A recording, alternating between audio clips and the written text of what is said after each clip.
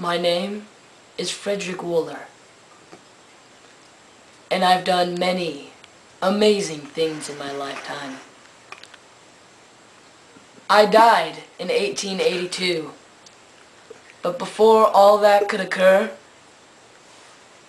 I had to be born.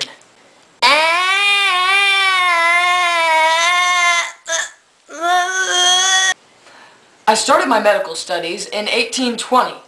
Then soon after, 3 years later, I started my studies in inorganic chemistry. Hand me the cyanogen. Thank you.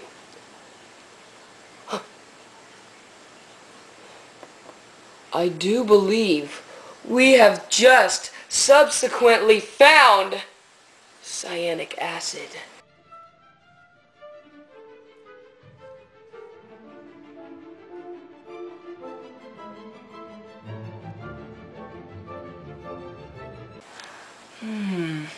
Hand me the ammonium cyanate.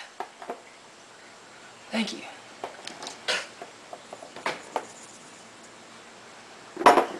Now, if we heat this,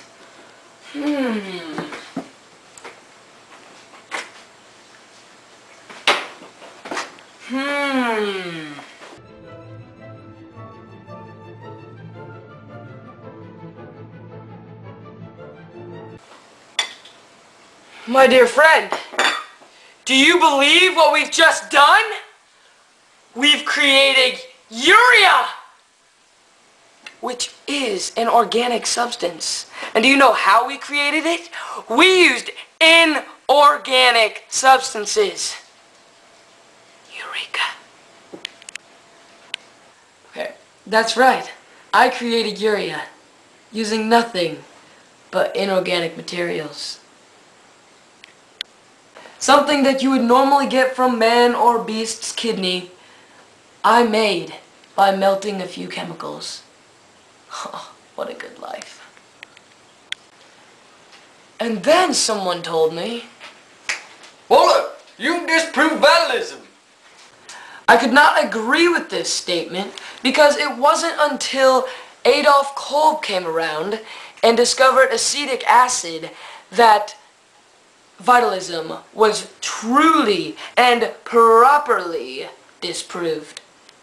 After continual research and fervent effort, my wife died in 1832. Oh. I published many papers and textbooks, though, and have taught some 8,000 students. I stayed very busy in my later years and accepted a job at Göttingen, where I died in 1882. I synthesized boron, silicon, silicon nitride, and hydride, and titanium.